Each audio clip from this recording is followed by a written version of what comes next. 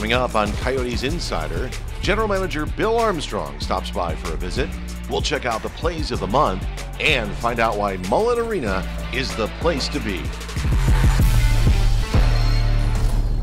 So this is it, the final installment of our Coyotes Insider here on Valley Sports. I'm Todd Walsh. We're hanging out at the Coyotes practice facility at Ice Den, Scottsdale. We've got lots to digest, so let's get to this. We can take a look at the season that was, the arena that is, and the future that lies ahead.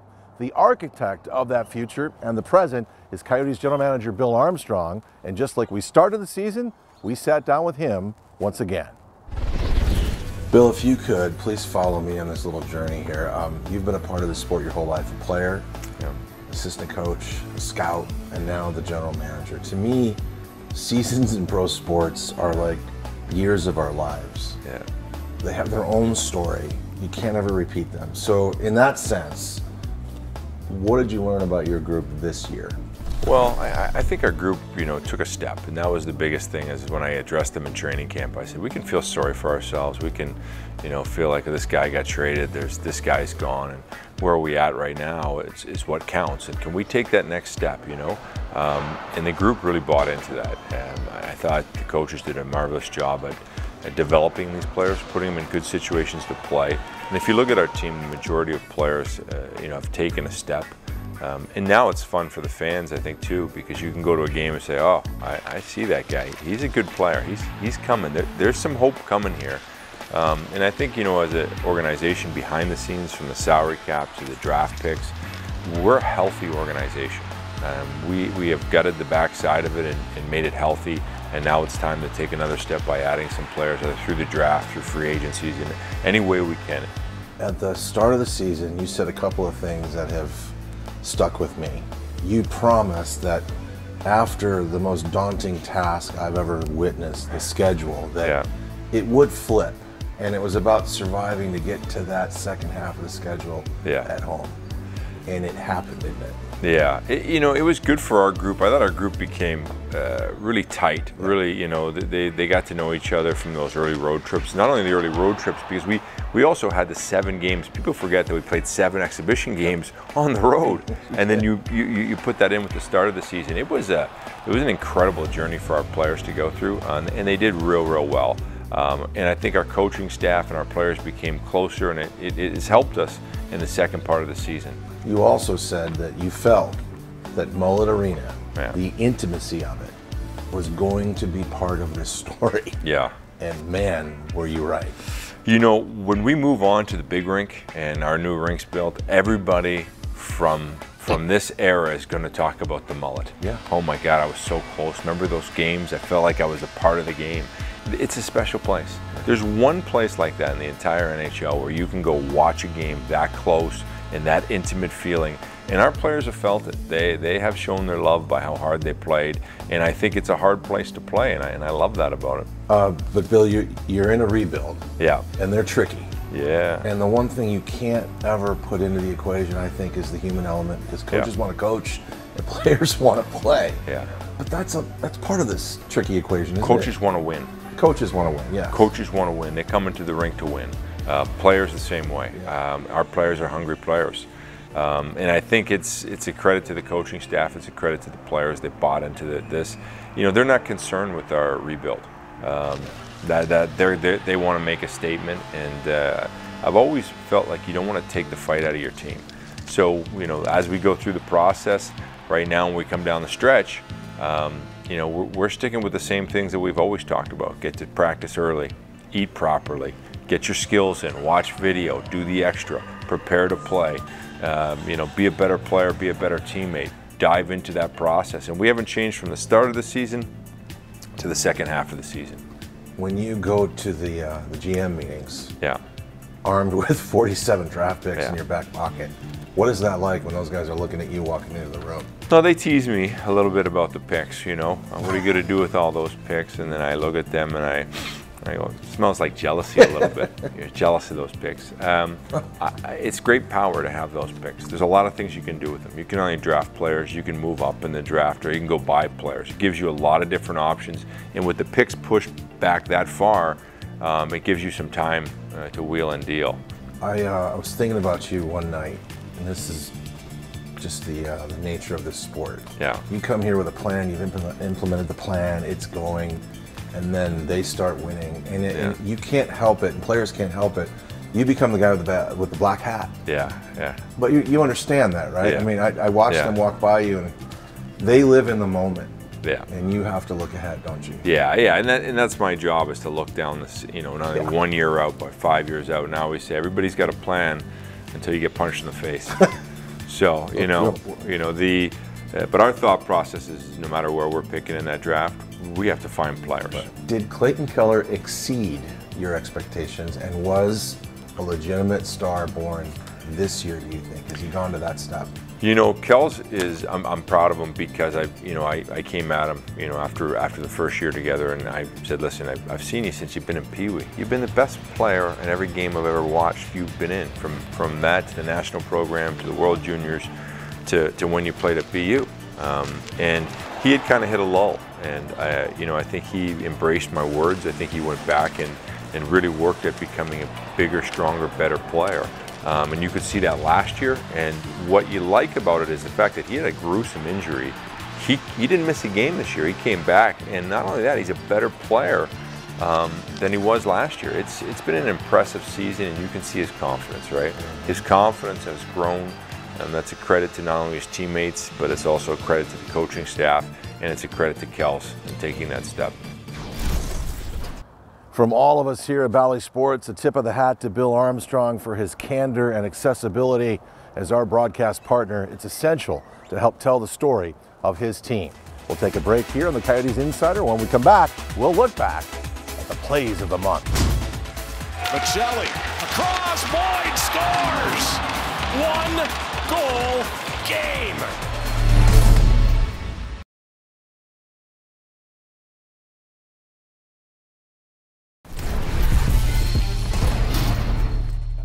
Well, welcome back to our final edition of the Coyotes Insider. We're hanging out here inside the team shop at the Scottsdale Ice Den. You know, I think it's important for us at times to always pause and remember the high-end skill, the elite skill that so many of the Coyotes possess these days. There's nothing like the talent level in the National Hockey League circa 2023. So in that spirit, one last time, our plays of the month, or as we call them, momentos sensacionales. Cuenta perfecta, rumbo a la red. El disparo es bloqueado por Bemelka. Va rumbo a Keller. Tiene espacio. Dispara. Le pega al poste y entra. Clayton Keller le da la ventaja a los Coyotes 1-0. Y aquí vamos. A la izquierda. Ahora al centro. Y es Kraus con el golazo. Lawson Kraus empata el juego así de rápido. Aquí viene Keller. Encuentra a Schmaltz. Y ese es un gol de los Coyotes. A la perfección, Keller encontró a quien buscaba y los Coyotes toman la ventaja 1-0.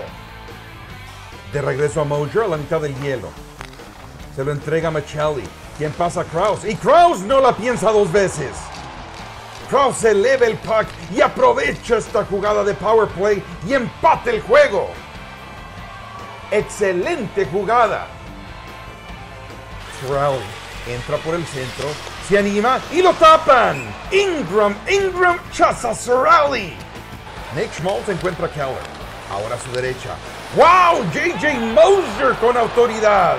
Cuéntele otra Mosier y ahora la diferencia es de solo un gol.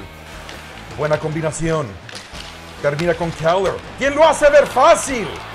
Este chavo es increíble. De regreso a la línea, ahora al frente. Y es Christian Fischer que levanta su mano. Los Coyotes demostrando de qué están hechos.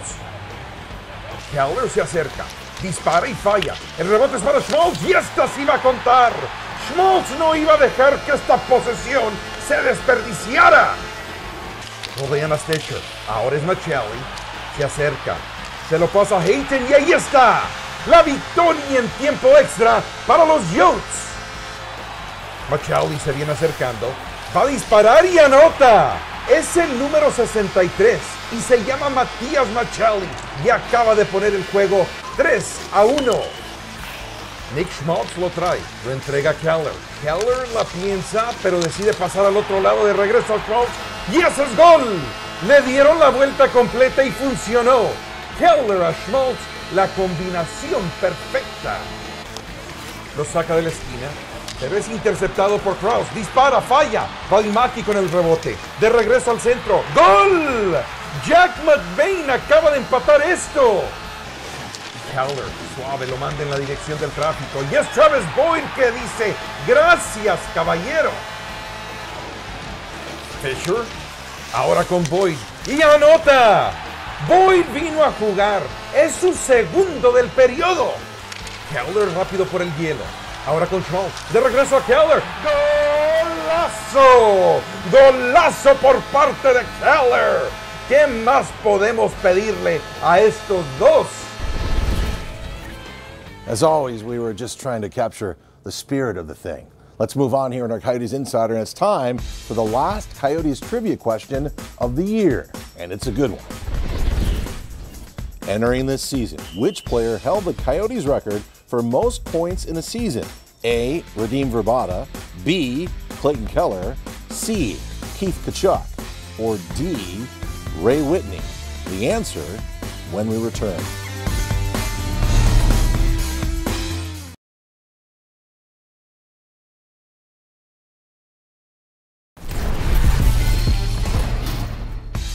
Well, let's revisit our Coyotes trivia question. Here we go. Entering this season, which player held the Coyotes record for most points in a season? Was it A. Radim Vrbata, B. Clayton Keller, C. Keith Tkachuk, or D. Ray Whitney? The answer, the former captain, Keith Tkachuk, C. Tkachuk posted 86 points during the 1996-97 season, the Coyotes' first year in the Valley. 52 goals he scored, surpassing the mark of 50 that he reached 2 years prior in Winnipeg.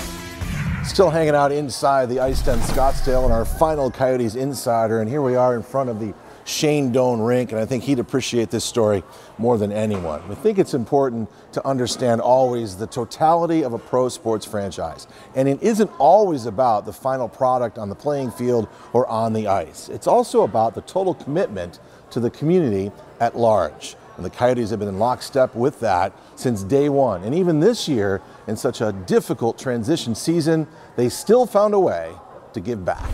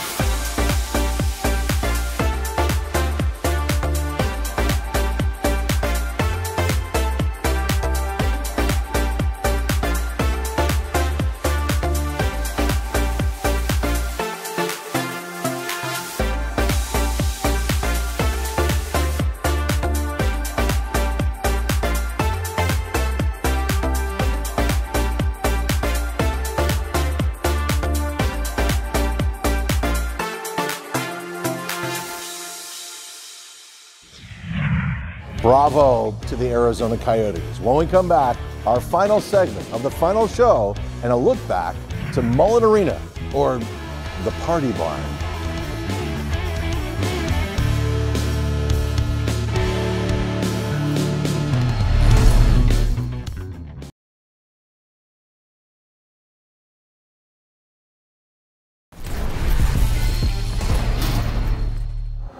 Hey, look behind me, another crowded sheet of ice here in the Valley of the Sun. We're back at the Ice Den Scottsdale. This is our final segment of our final installment of the Coyotes Insider, and we figured the best way to wrap up our coverage is a look back to Mullet Arena, the most intimate setting in recent NHL history, as Bill Armstrong alluded to, or as Jody Jackson told us, the Party Barn. The word is out. Mullet Arena is the place to be. It's a party here. They call it the Party Barn for a reason. Aptly named the Party Barn, with fans dubbed Coyotes Crazies, it's an NHL hockey game with unparalleled atmosphere. And that was the challenge for Natelle Gentili as she tried to plan the in-game experience this season. The building is so small and intimate that it works in our favor because it's constantly loud, it's constantly energetic, it's constantly full. So everything we had to change in the show was to build the energy. So I actually threw out my old playbook and changed everything based upon what we got coming here. The result has been amazing. I've had so many people ask me, and I tell them, I'm like, think of like college atmosphere at an NHL level. Every game in the smaller arena feels like a playoff game. It's so loud, and the energy is insane that like Quick Draw and I, we just feed off of it. DJ Iceman and DJ Quick Draw don't just feed off of it, they create it. I'm the guy, if you ever hear the howl, that's me. I've been doing it for 17 years. I'm the guy that presses the howl. Also during the games, and we try to do sound effects, anything to get the crowd going into it, you know, get the excitement up at certain points in the games. That's where we work back and forth together, me and Ice. Oh, they're 100% the show. So there's a lot of things that we can put in the show, but the main difference maker is the music that's played. If you go to a club, your whole energy is set based off the music that they're playing, or if you're doing anything and you want to set your energy, you pick what kind of music you want to play. So the DJs, they run the energy of the building. We can script things, but it takes them to make it what it is. Vegas 43, minor point number. Coyotes going on the power play. The howl, the goal song. I also like power plays, getting the sound effect out, Paul Sura, you know, Coyotes going the power play, you know, and then the howl, it's just a cool little moment. If we're on a power play, we're gonna play a hype up song right after PA Paul does a loud read over the PA announcements, smack a huge like heavy house banger, and hopefully we score right after that. Then there are warm-ups where the players run the show, texting Ice what songs will get them hyped up for the game. One player in particular. It's gotta be the all-star Keller, for sure. O'Brien, he sent a few out there, but yeah, all the young guys, they just want the Migos, they want the Drakes, they want the Jack Harlows, and I mean, I love all that music too, so they just want to feel it, get hyped up, and come deliver for all of us. This is a dream job for the DJs. They both have ties to the Coyotes that run deep. My journey with the Coyotes started in '96 when they came out here. Moved to Arizona from LA, and my parents took me to a Coyotes game, and I just fell in love with the sport. Like, I played hockey 10 years myself, like Kachuk, Jeremy Roenick, those are all my favorite players from the 90s and doing the whiteouts and the playoff runs. I grew up on hockey, moved to Arizona, just was so blessed to get this job with the Coyotes, and hockey and music is my life, you know, so yeah, I fit right in. And for Natelle, who was a gymnast at ASU, it's come full circle being back on the campus of her alma mater. There's a bit of Sun Devil in the Coyotes show. We'll play Thunderstruck on ASU Coyotes U nights, and I'm in my booth like going for the football tradition.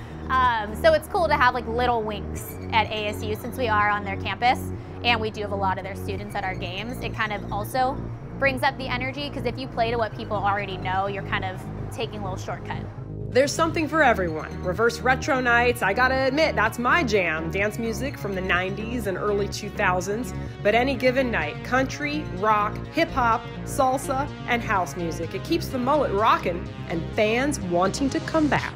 So that's what we're trying to do for people. Even if it is a Tuesday night, you want people to be loud, you want them to be energetic, and you want them 10 years later to say, oh, I went to this game once at Mullet Arena and the Coyotes, like, it was amazing, the energy was crazy. So that's our main goal, is to just make sure it's a memorable night. Every night somebody's in the stands.